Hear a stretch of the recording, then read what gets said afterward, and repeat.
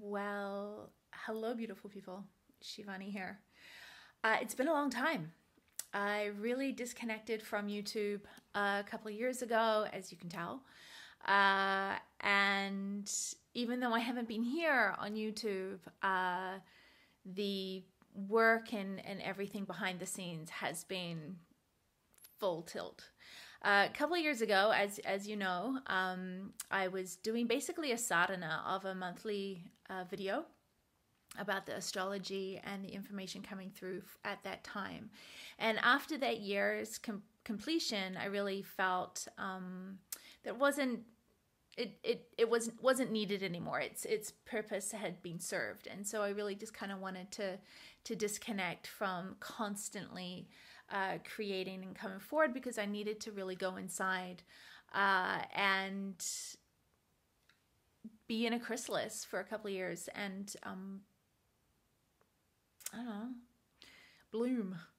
And this week, quite surprisingly, honestly, I've been guided very strongly that I need to start posting on here again, and posting to share the information that has been coming through for these incredibly beautiful but incredibly challenging times. So to give you a little context over the last year, 2023 was probably one of my most challenging and most rewarding years of my life. At every single step of the way, I felt completely supported, completely held, completely guided. And then on another level, I was completely and utterly eviscerated, ripped to pieces, and then put back in a way that honestly feels more in self and in essence than I've ever experienced before. And I think more and more people in this world are going to be going through similar experiences in your own way. Everybody's going to have their own way, their own journey. This is not this is how it is, right? In fact, I think anybody who's on here at the moment saying this is how it is, I think automatically in my mind is very missing a piece of the bigger picture, because the fact is none of us know exactly what is happening. I think there's what is really beautiful right now, and partly why I wanted to bring my voice back to the collective, is that all of us are getting the pieces that we've come to bring forward, but they are a piece of the puzzle. They are not the entire picture of the puzzle. And so there's so amazingly beautiful people out there really bringing and shining their pieces of the puzzle. Heather Ainsworth, Pam Gregory, Julia Blaz, Louise Platt from Spiral Bright. You know, these people are really, really shining brightly their pieces of the puzzle, but they're pieces. They are not the whole picture. And I feel as though the magic in this moment is when we are coming together. We're coming together with our own pieces and really sharing those without declaring that we have the answers, which is what I really love about the women that I've mentioned, is that they're not declaring they have the answers. They're declaring that this is what they see in the moment. And I think that that is such a beautiful and feminine, it's a real expression of the divine feminine, as the divine feminine and divine masculine come back into balance, is that there's this real beauty of collaboration. Right? And not collaboration because from a lack, but each piece coming in its full sovereignty and in its full wholeness, with the humility and the awareness that it's a piece, not the whole picture. And so this is why I am here today, to add my piece to the puzzle of this beautiful unfolding that we are in, this beautiful blossoming that we are all in, and that we are all in together. Now, the last year, I think it was in March last year, as soon as Saturn went into Pisces, my world really got turned on its head. I got instructed. I work with a team. I work with a team of light beings. I'm not going to go into their names or their context or anything like that. Lee just calls his team the Z's. I call my team the team. But my team instructed me to sell my cow, my beautiful cow Lakshmi, who has gone to an amazing home and is absolutely worshipped as she should be.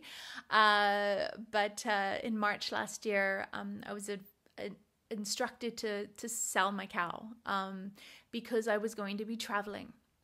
And sure enough, I spent 2023 traveling much more. I mean, obviously with COVID, nobody was really traveling, but just much more. And I actually ended up really connecting a huge piece of my heart and piece of myself back to the UK, which I'd never really spent more than a day in London before last year. But through circumstances, I ended up coming here. I'm actually in the UK right now, 3 times last year. And what came through every time I came was this deep remembrance of the heart consciousness. Everything right now that's coming through in my piece of the puzzle is about heart consciousness, the light codes in the water, the light codes in the land, and the importance of the human voice as the animus technology. And what I mean by that is our ability to create resonance within the human voice that allows entrainment and allows communication with all beings, and including land and trees and animals, but also with other humans. And that this is really important. And right now, as I'm recording this, we've got a conjunction of Mercury with North Node. And so the way we speak is incredibly important. The words we use are incredibly important. And as we shift into a more, some will call it 5D, some call it New Earth, collective experience, the way we speak and the words we use, I think are going to change quite dramatically. It's, as we see like Old English in the way, Shakespeare would speak and things like that. There's a completely different way of relating to language. And I believe, rightly or wrongly, subject to change. That's what I always say. I'm like, this is what I believe right now, and it's subject to change. But right now, I truly believe that the shift of consciousness that we are already embarking on, but I think very, very quickly, we're going to be seeing quantum leaps in this energy shift. The languaging of how we speak is going to be a huge indicator of which bandwidth of consciousness we're coming from. And the reason for that is that when you're experiencing the reality from an interconnective or collective consciousness perspective, the dualistic and singularity, egoic languaging of I and you and them and other is frankly repulsive in my body. It just literally doesn't resonate. So I think we're going to really start to see an interesting coming through of new languaging. So that's something to be really on the lookout for, is how people are speaking really is showing the bandwidth of consciousness that they are functioning from as their functional perspective, I could call it. So keeping this in mind, last year on the 3 different trips to the UK, I had the privilege of returning, I'm going to say, first time in this lifetime, but definitely not the first time, returning to places such as Stonehenge, Woodhenge, New Forest, on the first and second trip that I came. And as I did this, I started to get more and more information about my role, my gift, my opportunity, my dharma of remembering these land songs and the importance of pilgrimage, of that these places in the land, often denoted by churches, because we all know that, churches were built on the sacred nodes or vortexes in the land, especially on the ley lines of St. Michael and the Rose Line, that these places in the land are very, very important nodal calibrations for the collective. So when we go to these places, we're actually activating the wisdom and knowledge that we have inside of ourselves, and we are re-sanctifying the land, because it's the caliber of the soul that walks the land that is sanctifying it. The lays are the lines of light where angels have tread. And so in September, I had the honor of picking up my pieces, as they called it, of going through from the lakes in Ambleside down through the north of Wales, experiencing these different burial chambers, different standing stones, the cliffs at Anglesey, and bringing all this energy to the equinox at Avebury, where the divine masculine and divine feminine was coming into balance for that equinox. Then I was guided to go down to Sedona. So I spent 2.5 weeks moving around from the Great Cedars to the vortexes in Sedona for the big eclipse in October, taking the energy, singing the land songs, and receiving the energy, the gems, I call them, from each place, and bringing those gems to Mount Shasta via Sherman, the biggest tree in the world, at Sequoia National Park, Joshua Tree, and then bringing those, just like I brought the English ones to Avebury, we brought those Sedona ones in that trip to Mount Shasta, to the Ascended Masters there.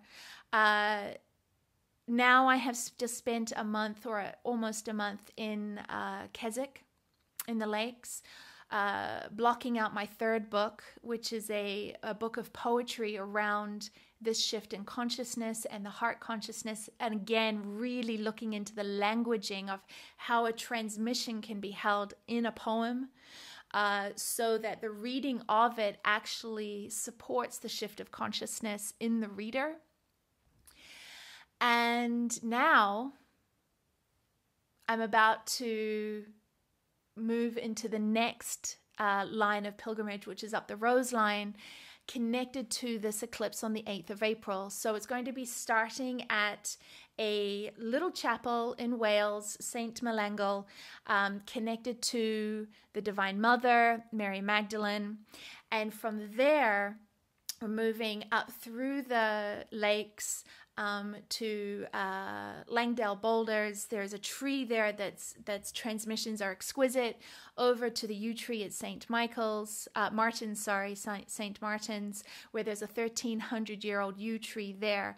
And bringing through these transmissions and these messages from these places in the land, we're going to go from there all the way up to Isle of Lewis for the eclipse, at the standing stones up there on the 8th of April, and then bringing that energy down to Rosalind, which of course is the chapel or the church to Mary Magdalene. So this is what I have been doing. This is what I am about to embark on. And I wanted to come on here and invite you, because every time I post something, while I am going to be doing full lectures and transmissions and that, which are part of the Dragonfly song capsules that's going to be coming through in June, because I really believe that June period is going to be a very crucial time for receiving the transmission. So on this trip, I'm going to be creating lectures and transmissions on the land at these places, and then people are going to receive them in June. So as you watch them, you're going to get the transmission from that. And that's in the Dragonfly capsules that you'll find on my website. I'll put it in the link on here. But I'm also going to be doing videos for you on here on YouTube to help you know where I am and to connect to that energy as we go, as we prepare. For April's going to be a very, very important time for getting our ducks in a row as we move into May and into June. So I'm back. I'm here. Thank you for being here with me. And I'm looking forward to the next chapter.